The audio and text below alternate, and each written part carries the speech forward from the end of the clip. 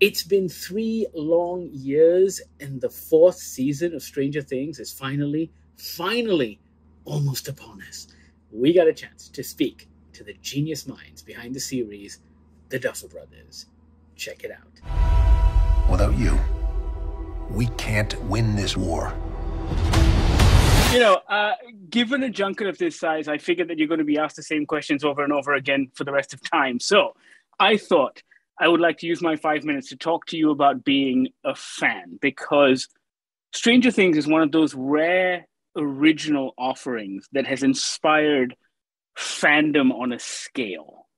And I'm curious as to whether or not you guys remember the first thing that made you fans, whether it was Spielberg, King, Carpenter. Like for me, it was a toss-up between Spider-Man and Star Wars. Right. It was, I do remember. It was, I saw a commercial for Tim Burton's Batman. It must have been either late 89 or 90. And so at the time we were like 6. And I thought it was the coolest thing I'd ever seen. It had Danny Elfman's music, I saw that. And then Ross and I, we became obsessed with seeing this movie, but it was PG-13, so our mom was not letting us see it. Eventually, we just harassed her enough to the point where she let us see Batman. And that was the first, we became fans, not just of Batman, but of Tim Burton specifically. And it took us a second, but we started to be able to track his style because it's so distinct across from film to film.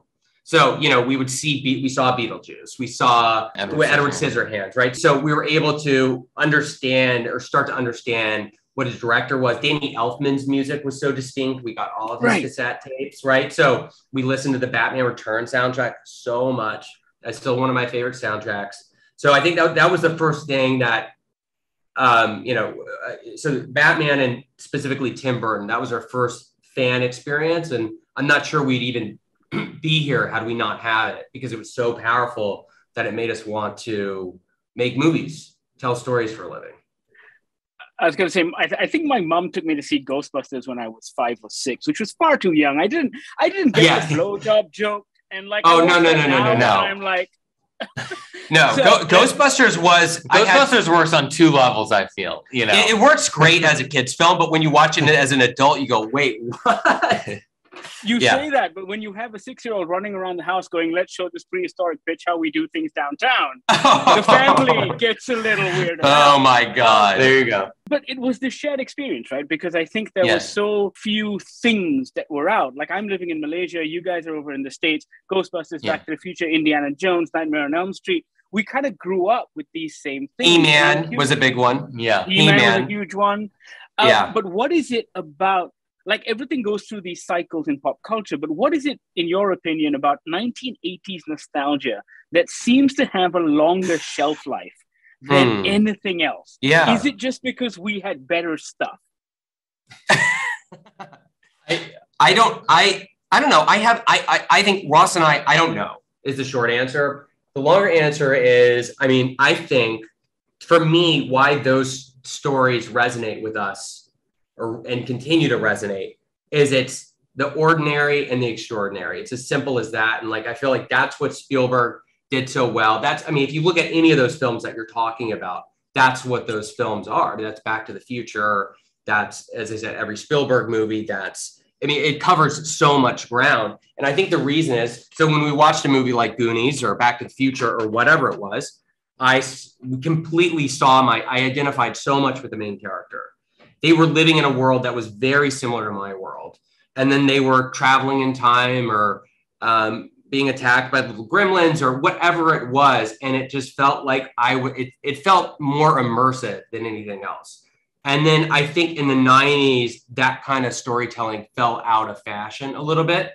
And you were often following an FBI agent or a secret agent. Or, I'm being super broad. And then I thought that Shyamalan brought it back a little bit. And he was a big influence on us in high school. And I said, okay, this is the type of story I want to tell. And then we connected and I think Night was also influenced by the same movies that we were growing up. And so then, and those movies exploded and they were original. And it's like, people were so, It's like the industry couldn't figure it out. Like, what? It's like, no, I think they all share a certain DNA.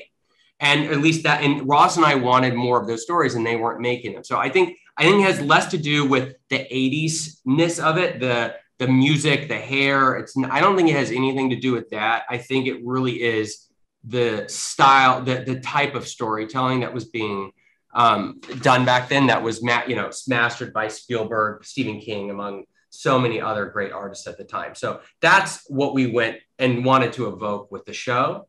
And I think that's why it works with people who grew up on those films, and then people have no idea what any of these films are that we're talking about. I mean, the fans, the range is so wide. We have 7-year-olds watching the show. They don't know what Back to the Future is. So, right. They don't know any of the references, but I think it's because they see themselves in the kids. And so anyway, that's my long answer Thank you very much. They're telling me to wrap. So gentlemen, it's been an absolute pleasure. And let me tell you this much. You've done it. You evoke those exact same feelings in me every time I watch and rewatch your shows. So thank you so much. Oh, thank you, man. So that means a lot. Yeah, thank you so much. Cheers. Your suffering is almost at an end. Those were the Duffer Brothers. The 4th season of Stranger Things drops Friday, May 27th. It's still only part 1, though, so we're going to have to wait for part 2. But still, watch part 1. Let us know what you think. Sound off in the comments below. Like, subscribe, follow, check out our other videos. Tell your friends, tell your family. You know what to do.